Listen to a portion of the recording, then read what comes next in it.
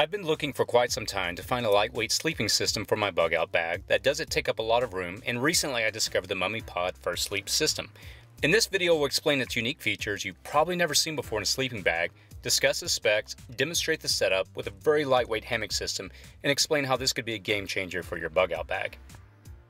So first, let's discuss what makes this particular setup so unique. The biggest advantage is the combined weight and compact size. The entire weight of the sleep kit, including the mummy bag, hammock, sleep suspension, and rain tarp — by the way, the rain tarp is not shown here — is just 4.4 pounds. That's pretty amazing if you think about it. So as you can see, the sleep system right out the gate addresses a big problem that plagues many bug out bags: size and weight. There's nothing really quite like it on the market at the moment. It can be used as a traditional bag to be used on the ground, but what makes it truly unique is that it can be incorporated with a hammock using an innovative approach, which I'll demonstrate in just a moment. With a traditional hammock sleep system, you need an underquilt for your sleeping bag, which adds even more weight and space to your backpack. But with this particular system, it gets around these issues.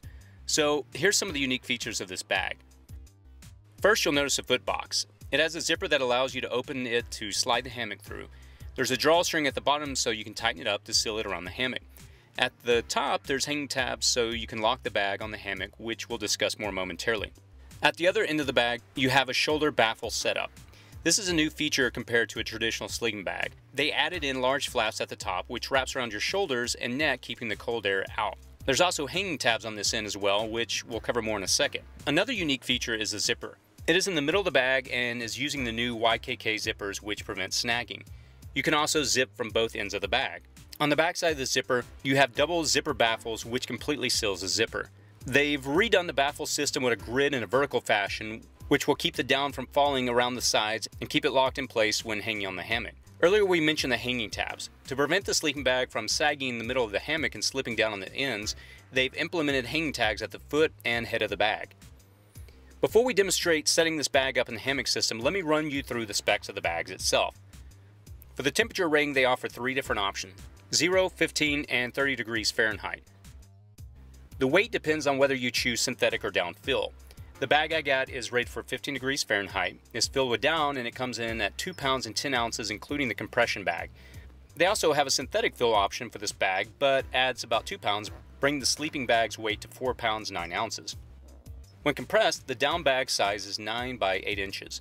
The bag comes in 2 sizes: regular size, which has a shoulder girth of 66 inches and bag length of 75 inches. For individuals over 6 feet tall, they have a long wide model which has a shoulder girth of 70 inches and 81 inches long. For insulation, they have 2 options: synthetic and down. For the synthetic insulation option, the insulation is 0.7 denier thick, which is 10 times thinner than industry standard, meaning it creates more air pockets, meaning more warmth, and it can be compressed smaller than a standard bag. The outer shell uses a 75 denier diamond ripstop shell, which is coated with a water-resistant coating. The down insulation option has been coated with a DWR coating at the down level. This means if the down comes in contact with water, they'll be more resistant to getting wet and keeping their loft better. The shell in the bag is a 70 denier ripstop. The shell also has a DWR coating to make it water resistant. The hammock is ultralight, can handle up to 300 pounds, and weighs just 13 ounces with the included quick suspension system and tree straps. Again, this is very lightweight and compact. So let's demonstrate how this system works. We'll begin by securing our hammock strap on both ends to either a tree or solid structure which can support the weight. Next, we'll set up the hammock.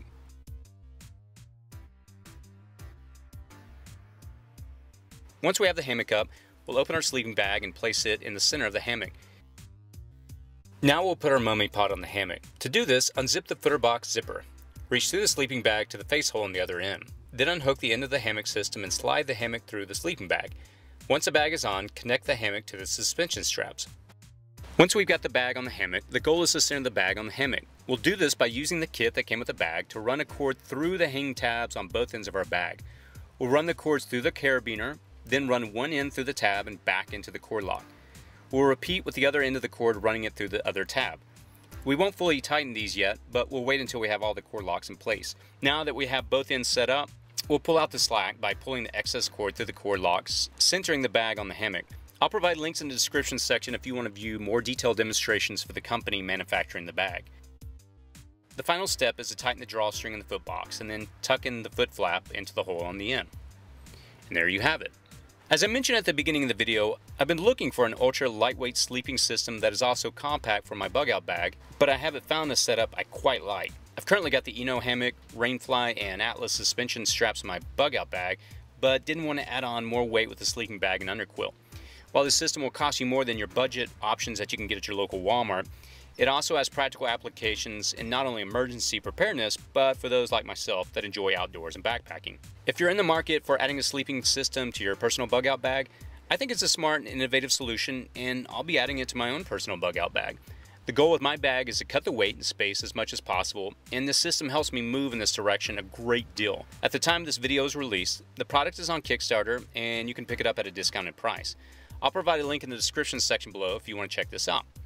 If you enjoyed this video, please feel free to like or share on social media, and if you have any feedback or input, please provide it in the comments section below, as I always learn so much from the YouTube community. As always, be safe out there.